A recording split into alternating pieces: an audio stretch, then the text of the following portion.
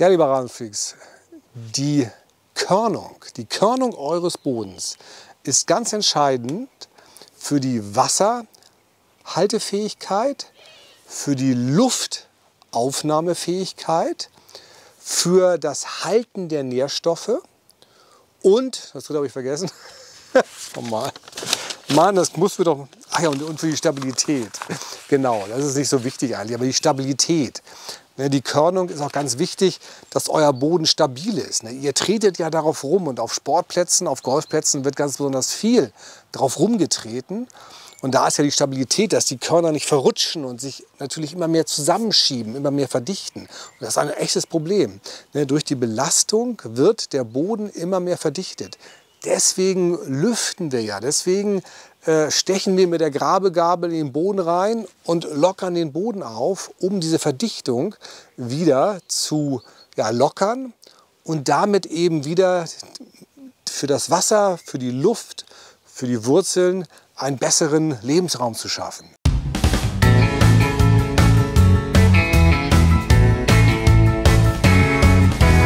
So, entstehen die perfekten Streifen. Yeah!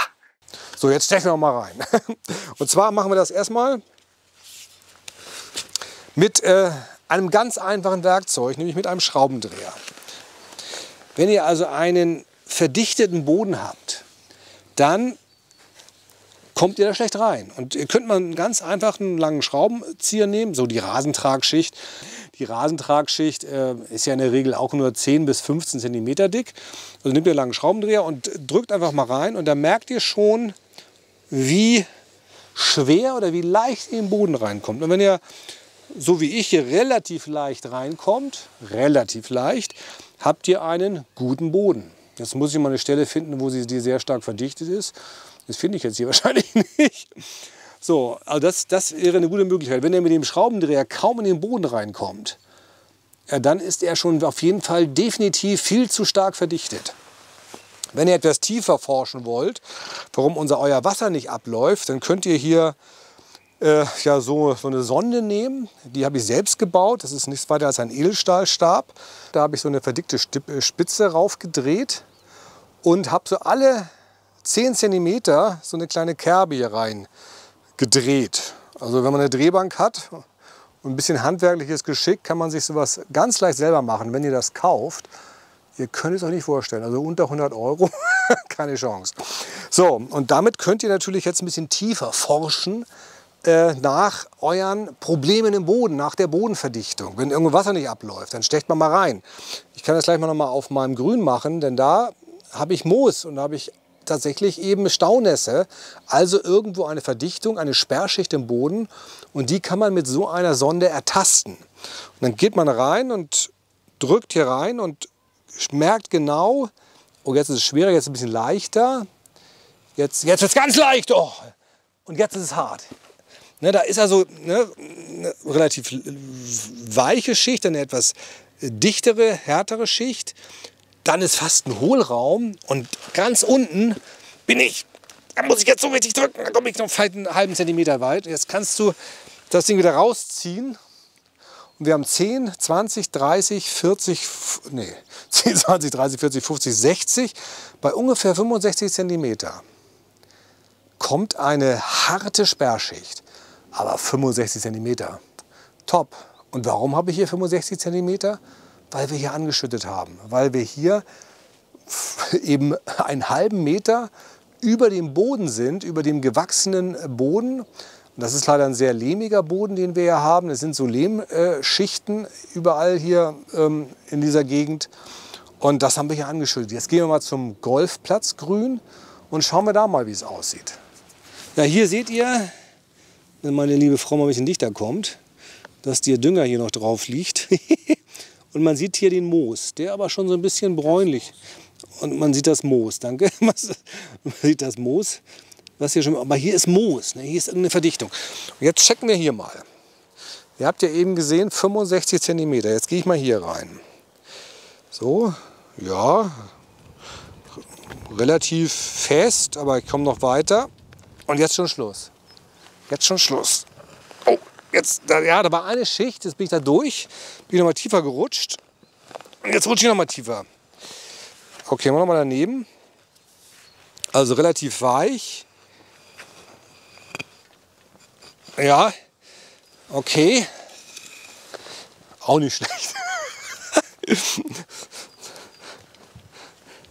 Gehen wir mal hier mal rein. Aber hier ist eben nach, wie viel sind das hier? Nach 10, 20, 30 Zentimetern, 35 Zentimetern ist eine Sperrschicht. Aber sage ich mal, okay, da ist eine Sperrschicht, da ist es jetzt hart, da muss ich richtig drücken, dann komme ich noch ein bisschen tiefer. Aber es sind 35 Zentimeter. Also das kann nicht so wirklich die Ursache sein für eine starke Moosbildung. Das heißt, hier ist wahrscheinlich überhaupt der Boden ein bisschen zu schluffig, zu tonig, sodass sich hier das Wasser eben sehr stark an der Oberfläche halten kann. Oder wir haben eine Verfilzung. Im Filz hält sich auch das Wasser sehr stark und dadurch kann sich dann auch das Moos sehr gut bilden, weil das liebt solche Bedingungen.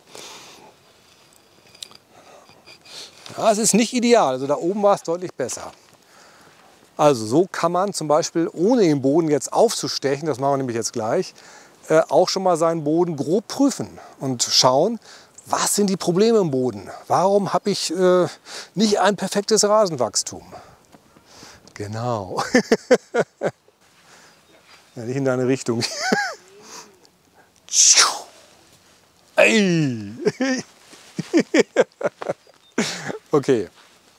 So, die beste Frau der Welt hat jetzt noch mal ein Glas gefunden, nämlich eine Vase, die irgendwo steht. Ich habe sie noch nicht rausgeholt. So, jetzt stelle ich mich hier mal rein.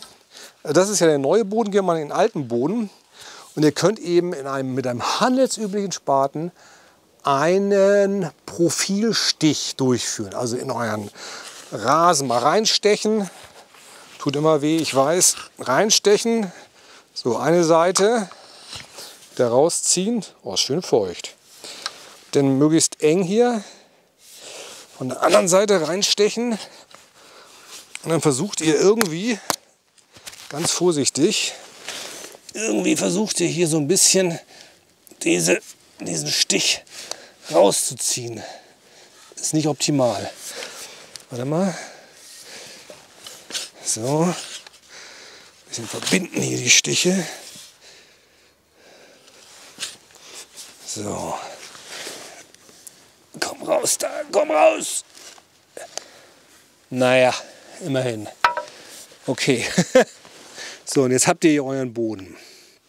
Und hier sieht man ja allein schon, wenn man so ein bisschen rüber streicht, dass hier so grobe Steinchen tatsächlich drin sind.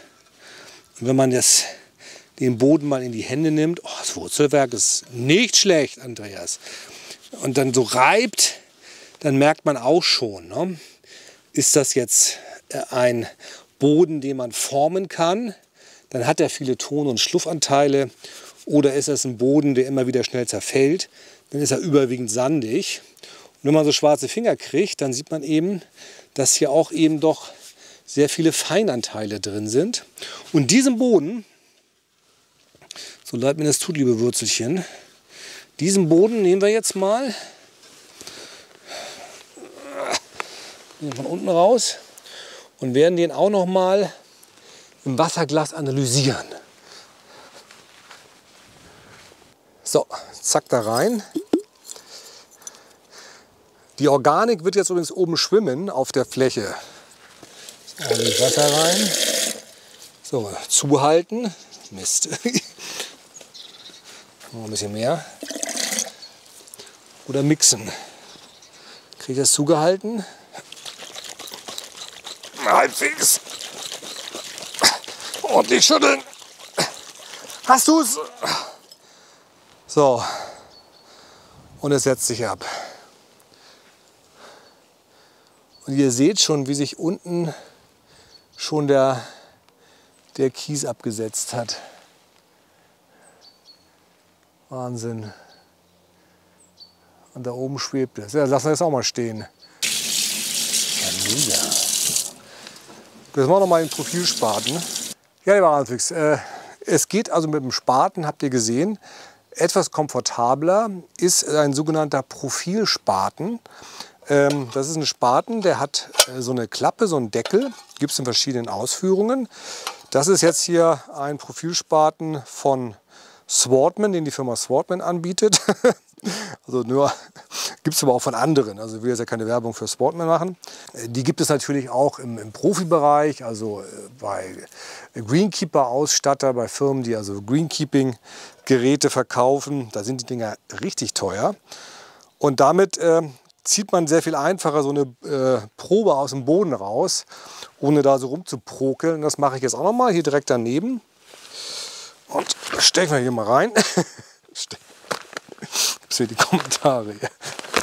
So, stecken wir mal rein und ziehen raus.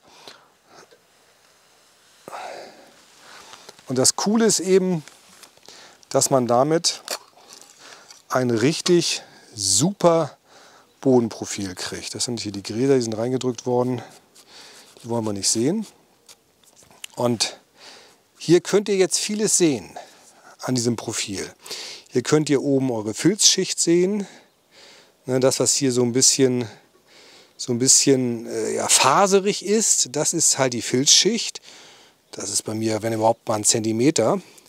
Dann seht ihr eine ganz gleichmäßige Mutterbodenschicht. Hier sind im mittleren Bereich mehr so grobe Körner drin, interessanterweise. Boah, wo das herkommt, kann ich jetzt gar nicht sagen. Und hier unten sieht man zum Beispiel interessant, da ist so ein bisschen Eisenoxid, so ein bisschen bräunlich. Wir haben ja so viel Eisen im Boden und das ist jetzt hier oxidiert und dann wird das so bräunlich. Da sieht man so ein bisschen sandige Bereiche und man sieht natürlich auch, wie tief die Wurzeln gehen und ich bin völlig begeistert, muss ich sagen. Also das sind jetzt, hast du mal einen Zollstock, bestimmt 15 Zentimeter. Also meine Wurzeln, die gucken hier unten raus und jetzt kann man das noch ein bisschen runterschieben und aufbrechen. Und dann kann man hier auch sehen, wie die Wurzeln da drin hängen. Und das ist der Wahnsinn. Schöne weiße Wurzeln. Also die Voraussetzungen für den perfekten Rasen hier, die sind gegeben. Dass der Rasen noch nicht perfekt ist, liegt einfach, wie ich ja schon in diesem Video gesagt habe, an der Trockenheit. Ich habe jetzt stark bewässert, deswegen ist das auch so braun, so dunkel. Das ist jetzt schön feucht, der Boden. Aber der Boden ist perfekt. Er ist vielleicht ein bisschen schluffig. Das heißt, hat vielleicht doch noch ein bisschen zu viele Feinanteile. Deswegen werde ich jetzt auch noch mal erifizieren, auf jeden Fall, im Mai wahrscheinlich. Und noch ein bisschen gröberen Sand hier auf der ganzen Fläche einarbeiten, um diesen feinen Schluff ein bisschen zu verdrängen. Ein bisschen mehr groben Sand reinzubringen, also eben so von, ich sag mal, 0,5 bis 1,5 oder von 0,5 bis 2 mm werde ich hier noch mal richtig fett erifizieren und sanden, um halt so ein bisschen mehr grobe Poren, ne, haben wir es jetzt gelernt, ein bisschen mehr gröbere Poren hier in den Boden, in die Rasentragschicht reinzukriegen. Ja, das soll es für heute gewesen sein. Ich hoffe, dieses spezielle Video hat euch gefallen. Schreibt gerne in die Kommentare, wie ihr sowas findet. Dann mache ich es vielleicht nochmal, ist aber ganz schön aufwendig. Nee, mache ich gerne nochmal andere Themen. Das war mir sehr wichtig. Also wirklich, ihr braucht sandige Böden für eine schöne Rasenfläche. Viel Spaß mit eurem Rasen. Tschüss! Das kann man nämlich auch Au! Shit. Los, geht er wieder rein. Nein. Geht doch. Geht doch. So. Hast du es scharf? Ja, klar. Also hier sieht man jetzt das Ergebnis. Das Wasser ist wieder klar geworden. Man sieht hier die untere Schicht, die aus relativ feinen Sandkörnern besteht. Und wenn man es ganz genau hinguckt, sieht man hier so eine ganz, ganz dünne Schicht aus Schluff und Ton, aus dem ganz feinen Sand, der da oben wie so eine, ja, wie so am Strand, wie so eine ganz geschlossene, bräunliche Sanddecke oben drüber liegt. Also der Sand ist relativ gut gewaschen worden. Durch das Waschen wird Schluff und Ton ausgewaschen und der Rest wird dann gesiebt. Und das sieht nicht schlecht aus, aber doch relativ feiner Sand. Und jetzt schauen wir uns mal den tatsächlichen Boden an. Und da bin ich ja schon ein bisschen schockiert, muss ich sagen. Wir haben ja also auch die sehr, sehr ähnliche Sandschicht. Dann kommt eine etwas gröbere, sehr viel bräunlichere Schicht. Die ist noch ein bisschen mit Sand vermischt. Und oben kommt dann eine relativ dicke Ton- und Schluffschicht. Also hier sieht man doch eine deutlich stärkere Strukturierung. Und was mich doch ziemlich schockiert, ist, dass ich doch hier ja, vom Anteil her eine sehr, sehr dicke Schicht an feinsten Sandkörnern habe, also an Ton und Schluff. Auch sehr braun. Da scheint also auch wirklich sehr viel Organik gebunden zu sein in diesen ganz feinen Körnern oder an diesen ganz feinen Körnern. Also das könnte tatsächlich deutlich sandiger sein. Also so würde ich jetzt mal sagen, so ganz grob. Also wenn man so ein bisschen dreht hier, ja, hier ist es jetzt ein bisschen anders. Also 50-50 aus echtem Sand und Schluff und Ton. Und das finde ich deutlich schlechter, als es eigentlich die Bodenanalyse gezeigt hat. Da war mein Sandanteil bei 87%. Das ist halt nur eine ganz, ganz grobe, ja, eine ganz, ganz grobe Analyse durch diesen Wasserglastest. Ja, cool. Alles drauf tun.